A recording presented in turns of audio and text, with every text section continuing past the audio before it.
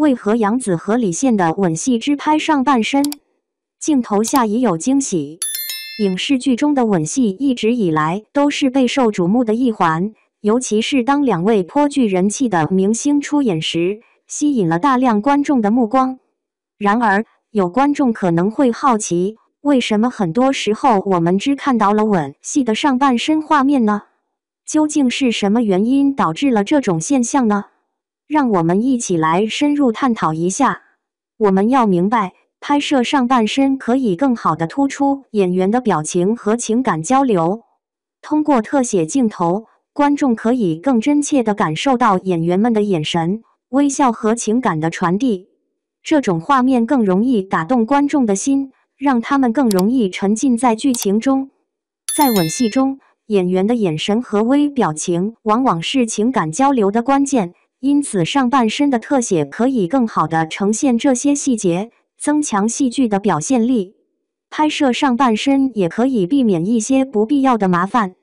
演员的下半身可能会因为服装、道具或者场景布置等原因不太美观，影响画面的整体效果。通过只拍摄上半身，摄制组可以更专注于演员们的表演，而不会被其他因素干扰。这种方式也更加节省时间和成本，提高了拍摄效率。然而，当镜头往下移时，有趣的事情也随之发生了。在拍摄吻戏的时候，一些意想不到的小秘密也会被观察到。比如，有时候演员们会穿着奇怪的鞋子，或者腿部的姿势会显得有些滑稽。这些小细节让观众忍俊不禁，也增加了拍摄现场的欢乐氛围，展现出了演员们的轻松和活泼的一面。当然，这并不意味着拍摄吻戏只关注上半身，而忽略了下半身的重要性。事实上，整个场景的布置和演员的动作都是为了营造出最真实、最感人的情感氛围。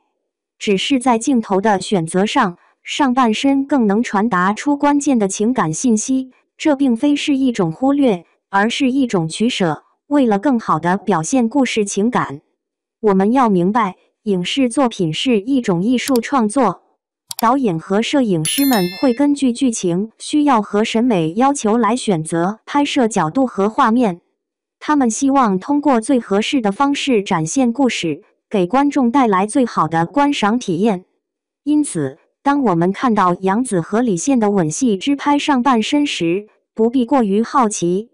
这只是影视创作中的一种常见手法，是为了更好地呈现情感和故事的发展。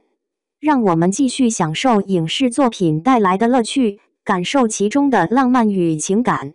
同时，也祝愿所有的演员们在演艺道路上越走越远，为我们带来更多优秀的作品。感谢大家的阅读，希望能给你们带来一些欢乐和思考。